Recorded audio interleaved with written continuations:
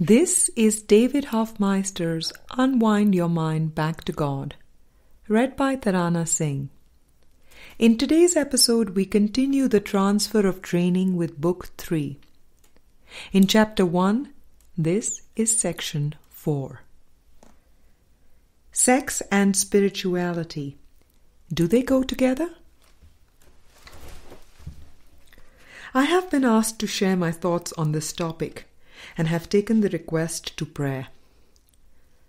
The spiritual journey is voluntary if it is authentic.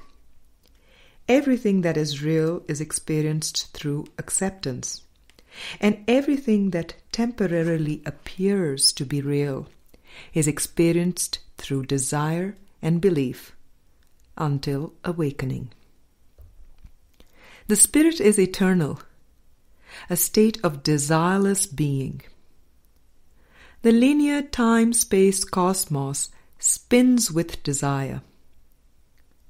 The aim of spirituality is to experience the changeless being of spirit. This aim involves dissolving the belief in sacrifice. It cannot be a real sacrifice to accept reality. But the process of awakening seems to reflect the belief in sacrifice until awakening. Sexuality is one among many experiences on the linear continuum of illusion. It is no better or worse than any other experience on the continuum, though it can seem to be lifted up and glorified, or put down and regarded as shameful by the ego.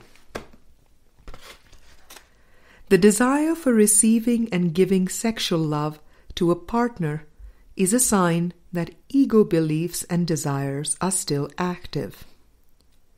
Yet it is possible and helpful to allow a committed relationship to be used by the Spirit to raise these beliefs and desires to the light within. With willingness, these beliefs and desires will vanish and leave the mind at peace. Trials and struggles in relationships expose falsity in the mind, and this will help in making the ultimate decision which opens the heart to the remembrance of God's love. The mind will naturally outgrow body thoughts, yet as long as the body seems to be part of the self, its renunciation would be an inappropriate use of denial. When struggles arise, expose and release the beliefs and thoughts by not protecting them. Give them to the Holy Spirit. Multiple desires will fall away, yet this cannot be forced. The mind must be ready. Express love and affection as guided, and allow the mind to receive it. Be willing to hand over to the Holy Spirit anything in the mind that does not feel loving. Every relationship is about recognizing the one mind. This is discovered as it becomes apparent that there are no thoughts that can be kept private. Keep no secrets, and it becomes apparent that only love can be shared.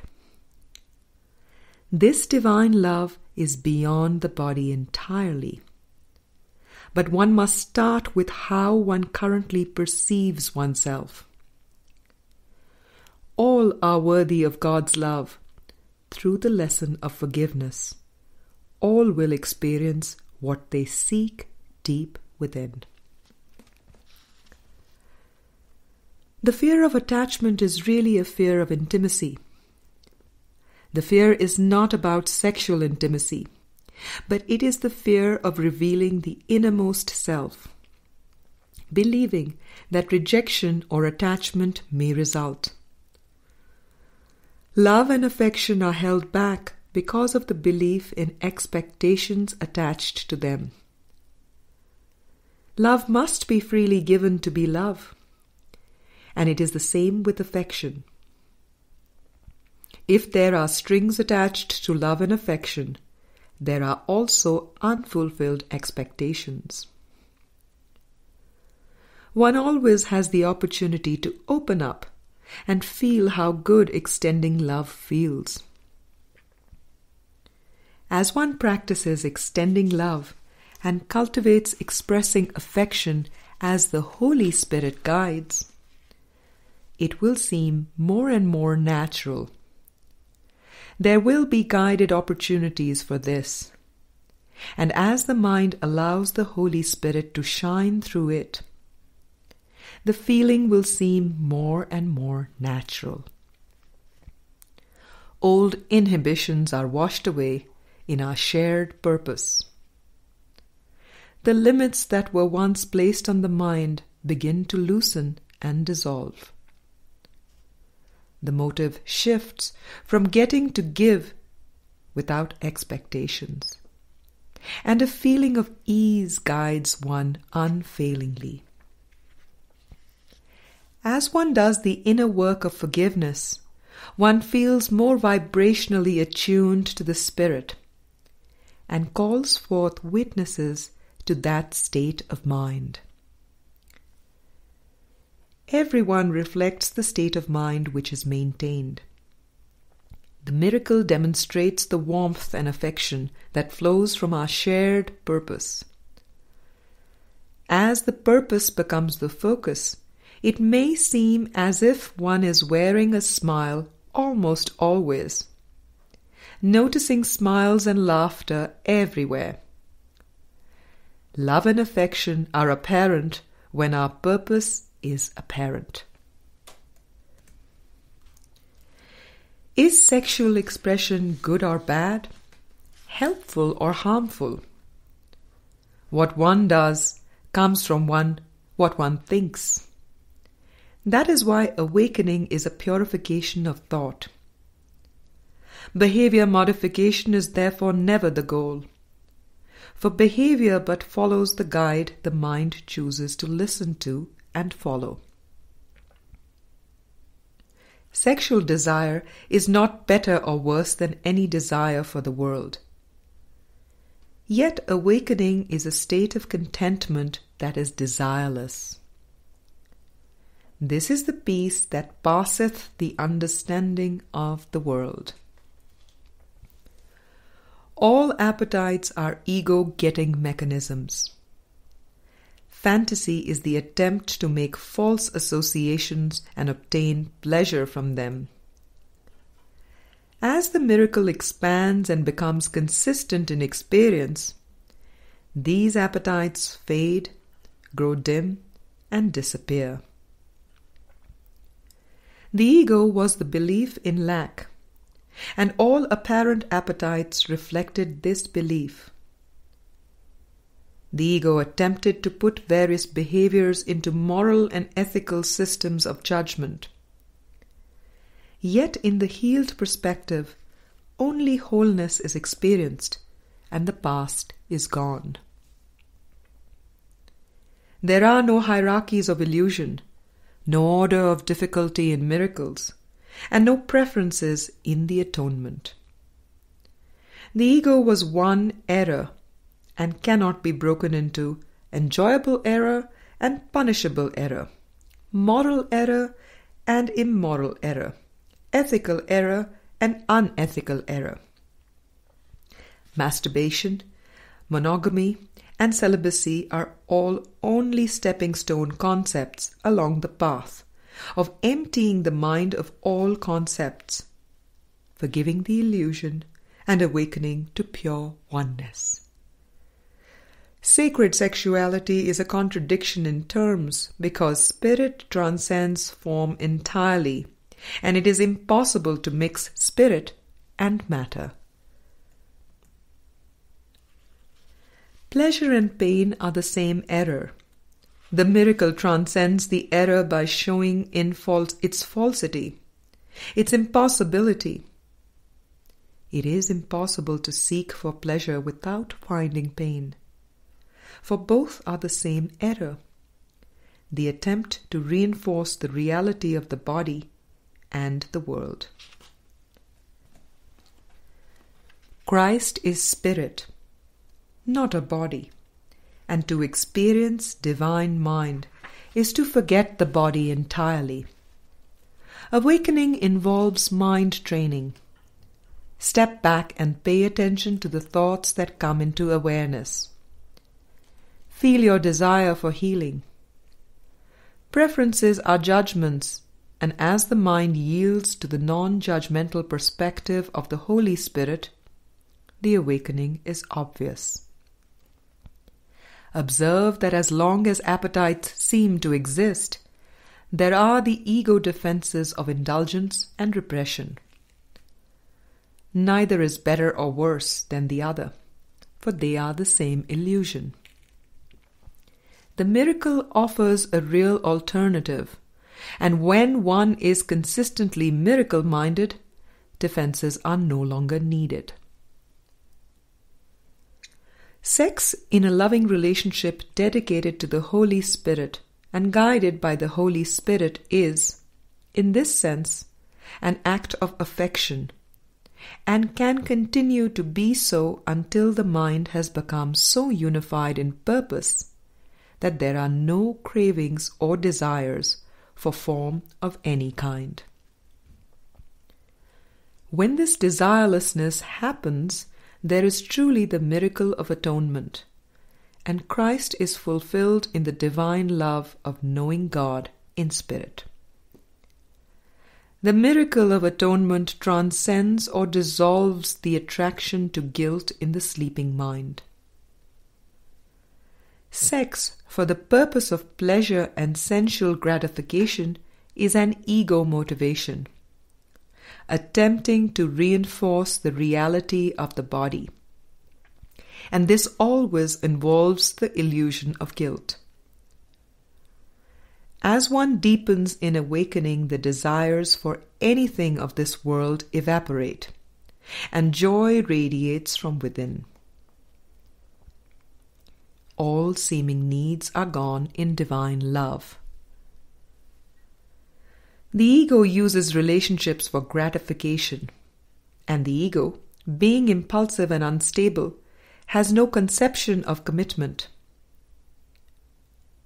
Commitment to a monogamous interpersonal relationship is a step that the Holy Spirit can use, as with any commitment or discipline, to open the mind to the sole or ultimate commitment that one can make. Accepting the atonement, awakening to God's love. I have referred to the ego's purpose for relationship as Dixie cup relationships. The ego seems to throw its relationships away once it seems to get what it thinks it wants, and moves on to the next relationship for another drink. Simultaneous sexual relationships or open relationships, as they have been called, simply appear to add to the complexity. A monogamous interpersonal relationship can offer a full plate of opportunities to expose and forgive the ego. The undoing of the ego, forgiveness, is the only purpose for all relationships. The ultimate realization, self-realization, is the recognition that Creator and creation share the same spirit of love. At best, all perceptual relationships reflect the love of God, and this agape love inspires forgiveness and miracles. Attraction to the body is the attraction to guilt. Enlightenment is recognition of the spirit beyond the body and the experience of divine innocence. The seeming awakening process is an unlearning or undoing of the ego, in which the mind is emptied of all specific concepts to make way for forgiveness, seeing the false as false. Miracle impulses are the call to return home to God, yet they become distorted in consciousness as appetites, fantasies, and getting mechanisms when they pass through the ego's filter of lack and need. Agape love knows no need or lack. Romantic sexual love springs from the attempt to find love in form. True joining opens communication and dissolves the filter, allowing miracle impulses to reach consciousness directly. Relationship is truly only a means for working miracles and extending love. This purpose shows the body as meaningless and reveals the spirit as all. Learning to give in the fullest sense will draw one out of the sense of having a separate will apart from God's will. As long as one holds on to a self-concept, one must want to get something outside of oneself, and must believe it is possible to do so. One's assignment with a sexual partner, and indeed with everyone one meets, is to learn how to give totally, completely, without distinctions or conditions of any kind. Everyone is calling on the sacred. Listen carefully to the Spirit. For what one is asking for is what everyone is asking for. Giving and receiving are the same. This is a path of devotion. In devoting oneself to one goal, forgiveness, one loses all sense of separate interests and separate selves. No request is too large or too small in this perspective. One can only join in this perspective, the perspective of the dreamer, never in the dream. Love does not oppose. There is nothing to fight, defend against, or be right about. And devotion requires trust, for trust in the Spirit dissolves all doubt. Until the mind is awakened through retraining and retranslation via the Holy Spirit, it will seem as if there are causes in the world. Hunger, thirst, sexual desire, and the desire for stimulation seem to be based in the body and brain. Yet they arise from distorted miracle impulses that pass through the lens of lack. All fears and cravings and needs are wrong-minded perceptions. Yet answering the call to be a miracle worker will yield many miracles and dissolve the lens of lack. Until the lens of lack is dissolved completely, the sleeping mind will experience cravings. Cravings are either acted upon and temporarily satisfied, or pushed down and denied from awareness. Neither approach will satisfy in a lasting way. Yet miracles open the door to lasting peace, joy, freedom, and happiness. In miracles are all seeming human needs met without effort. The final miracle of atonement brings an end to the belief in need, lack, and fear forever. Perception is selective. One can choose to aim the mind to the purpose of the Holy Spirit, which brings joy. There is no sacrifice. The pleasures of this world are fleeting, transitory. If one looks at this honestly, one will see that this is so. The pleasure of delicious food, a pleasant scene, the pleasure of sexual orgasm, all have time limits. They start and they stop. They do not offer lasting joy. They are not real gifts, because they are offerings of the ego. They perpetuate the amnesia about the Christ self. The judgments of the world make some images attractive. The mind believes that they are valuable and does not want to let them go. It is still convinced that they are real and does not want to let them go. It is still convinced that they are real and therefore values outcomes that will bring about the things it still wants. They are like fool's gold. They look very beautiful, but when you touch or embrace them, they dissolve away. They do not last. Let the spirit within guide in all things, moment by moment. The ego is flushed up and exposed in relationships. Aligning with the ego brings illusory experiences of pleasure and pain. Distorted miracle impulses reach awareness as cravings, and in this regard, sexual cravings are the same as cravings for food, drink, temperature, stimulation, etc. Cravings always involve lack and preferences, and the miracle leads past this distorted perception of the world.